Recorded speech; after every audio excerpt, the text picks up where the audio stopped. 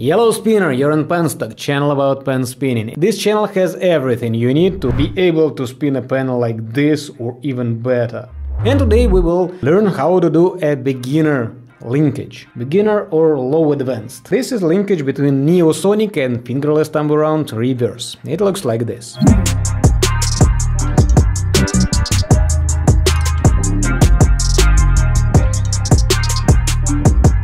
To learn this linkage, obviously you need to know both of these tricks, Neosonic and fingerless thumb around reverse. For both of them I have tutorial videos on this channel, go and check them out, I will leave the linkages to them in the description. If you already know them, don't hesitate to learn this trick, very easy to get, not very easy to master though, and especially if you want to do it properly. Avoiding these ugly monsters such as charge thumb flap, using it as an intermediate trick between Neosonic and fingerless thumb around reverse, as many pen spinners do. You can see it in many combos, some guys do it really organically, stylish, but those mostly are pros, and it looks okay.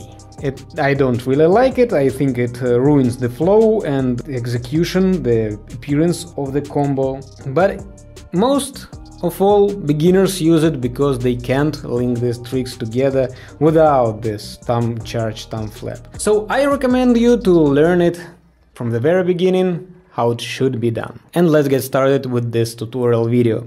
First of all, you take the mod between index and middle finger in slot 1-2, with pen mod's bigger part looking away from you. Then you do Neosonic, and the most tricky thing is to catch it in thumb flap instead of in T1.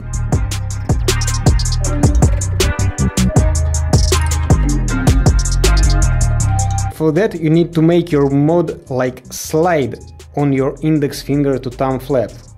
You can move your hand forward, and I think most likely you're going to do it at the very beginning at least. And also you need to throw a pen over your index harder than when you do simple Neosonic. So it should like fall in thumb flap.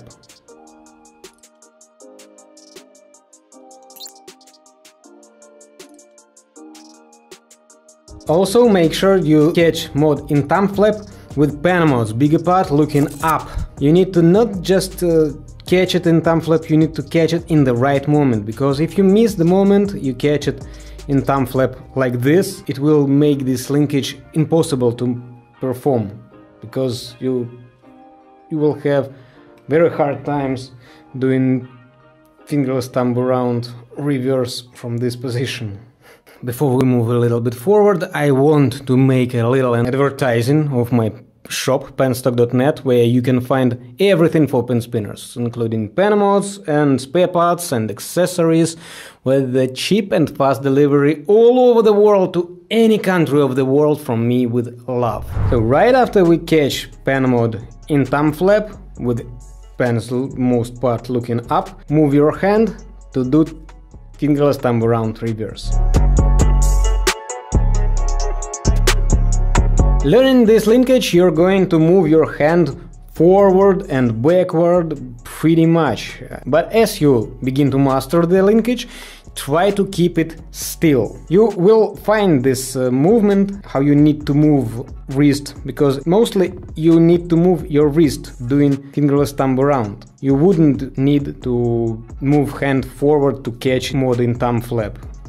It's gonna fall by itself as you master the trick. Because less you move your hand, better your execution looks. When you master this linkage, go and check one of the previous videos with tutorial for mini combo, which includes this linkage, the variation of this linkage.